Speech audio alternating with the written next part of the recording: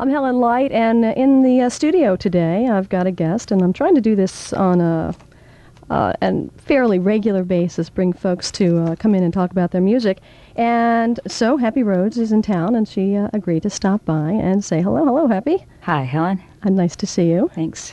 And I know no one really got to say anything about your show because you came in before the show when you were just here in March. Mm-hmm. But the response that we got was just incredible. So I just want you to know that everyone was just like thrilled to death with Happy Rhodes in concert. And when we first mentioned that you were going to re-release all of your previous material that was on cassette, they were very excited about that also.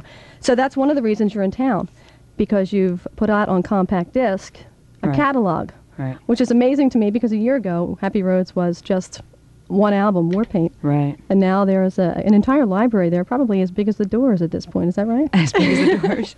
The Doors catalog, Genesis. I'm sure, at least as big. So people are going in and purchasing the album. You have. I was listening to them all last night, and I thought maybe it'd be a little bit easy if we described a little bit about some of the albums. And when listening to them last night, I realized that, and this is not hard to realize, but you were acoustic. Mm-hmm. And so you started out with the guitar. Did you take formal training on guitar? No, I never had any formal training on anything. I think the thing with me is that I'm a songwriter and a vocalist, but I'm not an instrumentalist. And I think I could have been, because I picked up the guitar at age 11, but I never really excelled very far on it. I can get by. But it's if that were really important to me, I think I would have done that. But it doesn't seem to be. My main interest is basically writing music and getting thoughts out, getting certain atmosphere onto tape. And so the first two albums were basically with a guitar. When did you decide that the keyboard was another one of and the synthesizer was another outlet for you? I think I knew that before I knew about acoustic guitar. Oh, really? Yeah, because one of the first albums that I ever heard was played by my father when I was very young, and it was switched on Bach, which was by Walter Carlos, now Wendy. And it really intrigued me. It was such an incredible mix of classical music with weird electronic sounds. And of course, I was a child. You know, I had no idea what it was, but It was the most fascinating thing I had ever heard. And I think I really, maybe not consciously, but some part of me knew that that's the kind of sound that I would lean toward that in later years. Unfortunately, I didn't get my hands on electronic instruments until a certain time. Before that, I had acoustic guitar. So I banged everything out on the acoustic guitar. That's why the music sounds the way it does. When you did the first album, when about did you put this together, the first project? Begin writing for it? From the time I started writing music, which I started writing music probably as early as 11 years old. Mm-hmm. But good, semi-decent songs by the time I was around 14. That material specifically was written between the ages of, I'd say, 16 and 18, and after that. Now this song, I know, Wretches you did in concert. Yeah. When you were in town. Right. Anything in particular influencing this, or just one of those? Why I would choose that song, you mean, to do live? I think feedback on people through the years that it was a particular favorite, certainly. I happen to like it. And also because I wanted to integrate, the show was very band-oriented. And for those people who were at the time so familiar with my back catalog, I wanted to include some acoustic stuff, because they have their favorites too. And Wretches just is an easy one to do. I wanted to break down the band and do something just with me and maybe the girls singing and whatever. So it's a good tune. How about a taste of Rhodes? This is Happy Rhodes Volume 1. And Wretches here at 88.5. At 88.5 WXPN, as we take a look at Happy Rhodes Volume 1, Wretches Gone Awry. Happy Rhodes with us today, giving a little brief summary of what Happy Rhodes is all about, and I'm sure we'd all like to know, and we're never going to find out. I just want to know, Happy. Yeah. Are you telling me your brother named you Happy when you were a baby, and you were a happy baby? Yes. And then obviously from the material, we'd have to be deaf not to know you weren't during periods of your life. I said baby is the key word here. I think a few years after that, it kind of went downhill. Now, you're so bubbly and shiny. Is it all because of Kevin? No. Oh, Don't ever use the word bubbly. Oh, no, you're not Wrong bubbly. word. She's not bubbly at all. Is that right, Kevin? Tough. She's a tough cookie, but she's smiling. And that does that mean you went back into the happy? You now fit the name of happy? I'm very joyous. You're very excited to be alive. Oh, good. That makes us happy, you see. Now, obviously, we're going to talk a little bit about you're working already on project number 6 and the various influences, I guess, on that, the new work that you're doing. The cover of the album, I've had some calls this morning. You've already run over to 21st Century Sound and Tower Records to purchase the entire catalog. And you had mentioned to me last night that you kept a cover of your cassettes. Right. You tell the story. Well, we had been releasing this material as long ago as 1986, and it was through mail order only. It was also cassette only. And the covers that are on the CDs are the original covers, only they've been manipulated a little.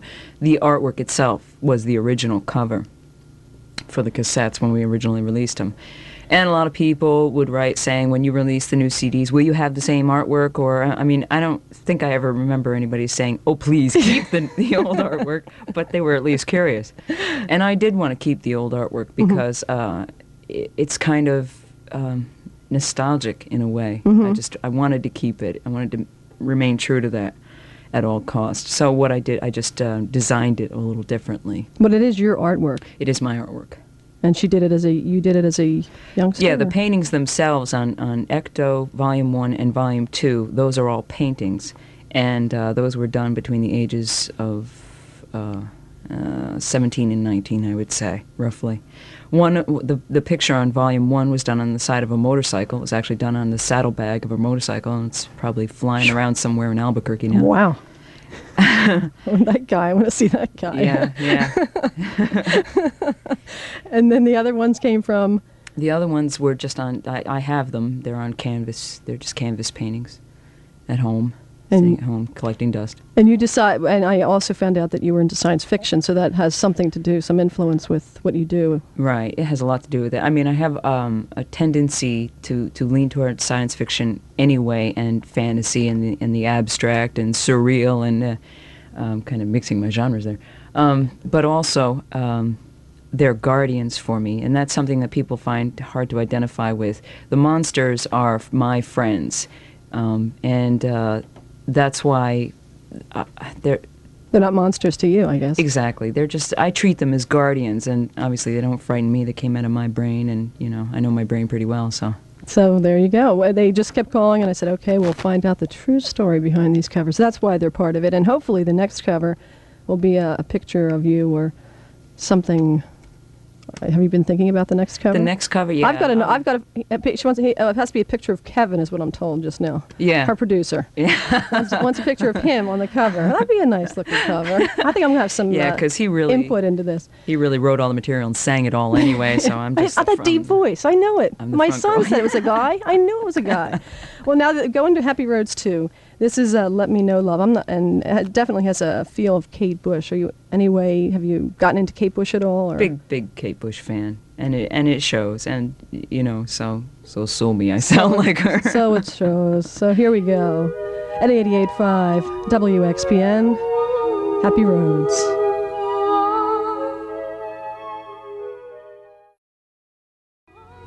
You can't miss the sound of Happy Rhodes now these days.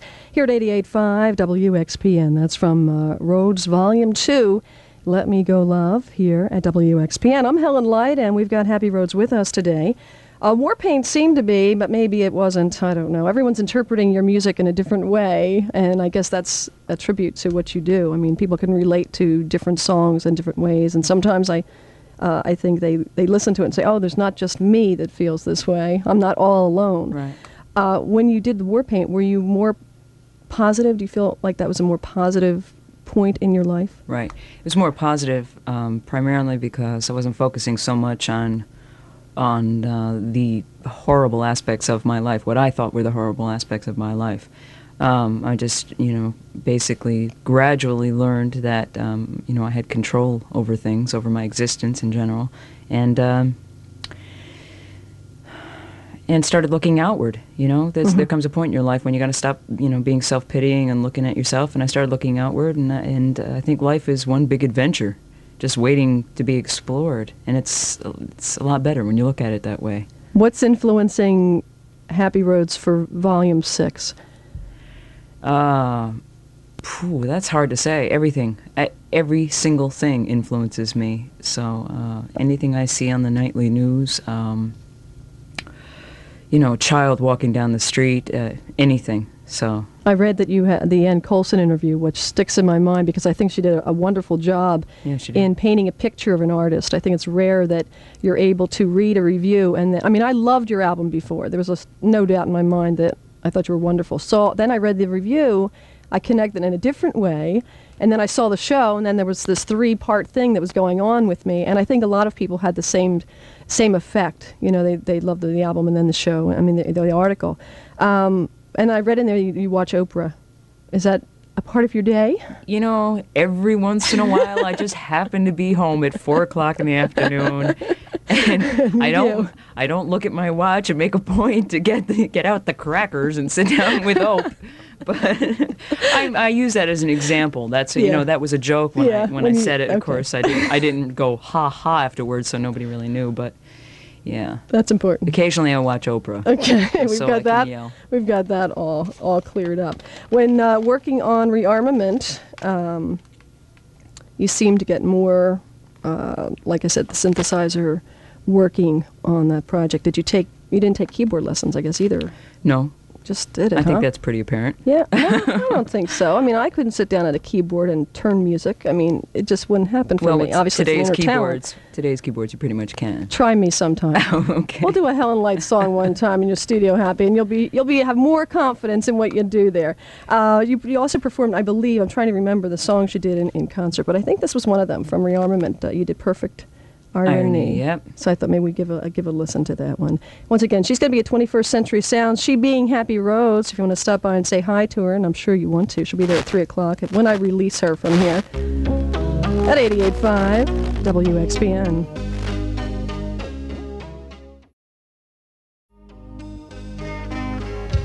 .5 WXPN. That's the Perfect Irony from Rearmament, the music of Happy Rhodes. That's Volume 3.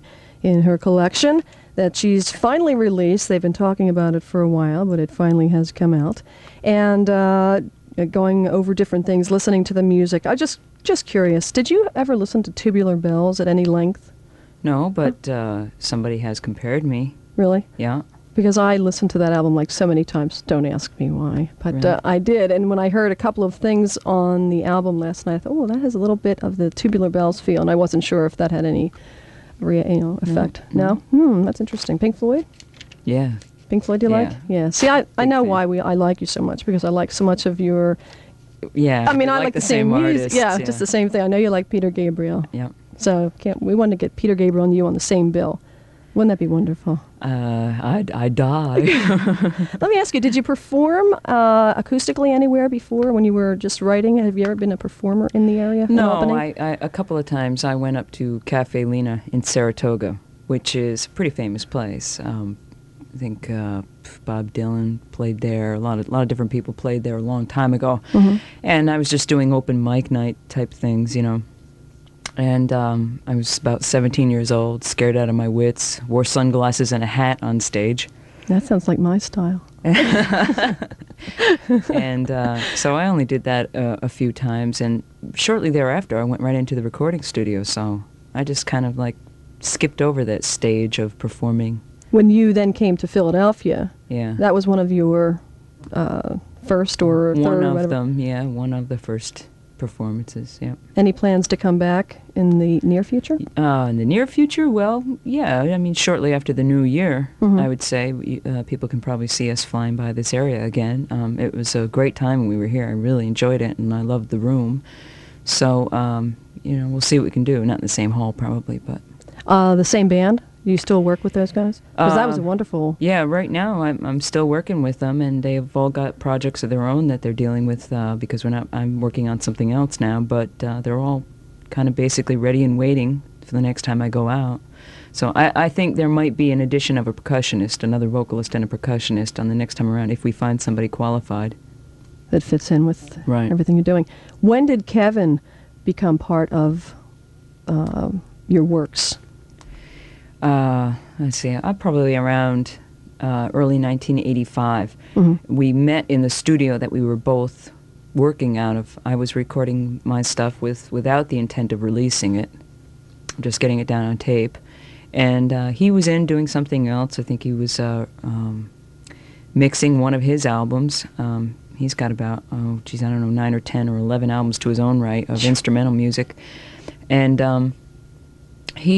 the engineer there had played some of my material for Kevin, and Kevin really liked it. Likewise, when I was there alone, the engineer had played me some of Kevin's music. Oh, matchmaking. Yeah. Well, I don't think that was his intention, but yeah, and I really liked it. And eventually we met, and Kevin, suggested that he asked me to play with him live, just do 1 or 2 songs live in this club in the area. And I said, okay. I was just a kid. I said, whoa, okay. Yeah. And from that point on, basically, we just started working together. We worked pretty well together. Yeah. On Warpaint, he had input. Does he take your songs and or you go with a finished product, or does he then become... Well, with Warpaint, what the deal was, basically, I would get a demo version of the song. I'd get it recorded as close to the final sound as I can get it. Mm-hmm. Because I'm obviously pretty particular about, what the final sound should be. So I'd get it as far as I can, and I would hand it over to him. At that point, he cleans up tracks, he adds what's missing, he has arrangement ideas, he makes the percussion neater, mm-hmm. more tasteful, just all those different things overall. Plus he plays some of the instrumental parts, guitars, and so on. So it's a big part of what's going on right now. Oh, a big part, 50%. And so in the next project, you're doing basically the same thing. I know you're writing right now mm-hmm. for your new unnamed album. Right. And you have all the material together, and you're working on it. Right. And we're looking for something like that in January? That's when you're looking for. That's the goal. Okay, that's the goal, January. If I were to say to you, what song would you cover? If you had the opportunity to cover a song on an album, what would you pick? Another, Right. Well, there were 2 songs that I actually considered doing cover versions of. It's absolutely insane to get permission these days, especially if you're a Queen fan. Now, I was going to attempt to do In the Lap of the Gods Revisited from Sheer Heart Attack. I think it's from Sheer Heart Attack by Queen. And I made a demo version of it, and I thought better of it. It seemed like a lot of work to do it, and what with the passing of Freddie Mercury recently, I didn't want to be opportunistic. I didn't, I wanted to. I wanted to give it a little piece first. Yeah. And Queen is out there, and I'm very thankful to that. In everybody's ears right now, all their old stuff's coming back, and it's just absolutely great. I didn't want to clutter it up with another, Also, I would consider doing Soul Love by David Bowie off of the Ziggy Stardust album, because I'm a big fan of David Bowie. I love his voice, and I just love that song. So there are 2 covers that just met. So she's got something. I'm not going to. No, they're probably not going to be on the new album. Maybe on her next tour, she'll do it. You asked me. Consider. Consider was the word you used. I know. I'm only joking. Just joking. I guess my favorite album of the 4 that have just come out is Ecto. I guess because it's closest to Warpaint. Not that I'm not into the other ones, but I guess I keep listening to this one. I don't know. I got the cassette, and Kevin Bartlett sent it to me, and I listened to it maybe 15 times because it was that cassette thing. It flips and flips and flips. So I got into the album. What can I say? One of the songs on it that I really like is Poetic Justice. So I thought this is from Ecto. Happy Rhodes in town today, and she'll be at 21st Century Sound, so you can stop on by there around 3 o'clock and say hello to her at 88.5. And that's from Ecto and Poetic Justice here at 88.5 WXPN, the music of Happy Rhodes for you this afternoon. A special treat for me. I'm a big fan of Happy Rhodes, and I'm really proud to have her come in and share her music because it deserves to be heard. Of course, Warpaint came back about a year ago, and everyone just kind of fell in love with Happy Rhodes. But the song Feed the Fire was the song that did it for Happy, and I think made you a name in Philadelphia. Obviously, it's so neat because, Genesis and those kind of bands break out in a Philadelphia, and now it's nice to know that we're able to help you just get some groundwork. Obviously, you're in the beginning stages of what's going on, but I know a lot of new things. Well, it's been incredible. It's been an amazing breaking of ground, in so to say. And when you did Feed the Fire, anything in particular that spurred on the song? I understand there's some LA. I was listening to Ricochet by David Bowie over and over, and certain songs hit me, and I was listening to a song by Anderson, Wakeman, Bruford Howe. I'm a big Yes fan, and I was in such heaven, and I said, I'm going to write a song about this, because there's nothing like music in the whole world, for me anyway, and I know for a lot of people. It moves me to no extent. It just makes me feel like nothing else. And I wanted to pay homage to all those people who are able to do that for me. Lots of different artists. And this is the song that resulted in that. Thanks for stopping by. Thank you. Happy Rhodes, as I said, will be at 21st Century Sound in just a little bit. She'll be there from 3 until 5, and they're located at 846 Lancaster Avenue in Bryn Mawr. Go on over, say hi. And as we've said throughout the course of this program, she's got her first 4 projects out. We're looking forward to volume number 6. Thanks, Happy. Thanks. At 88.5 WXPN, Happy Rhodes.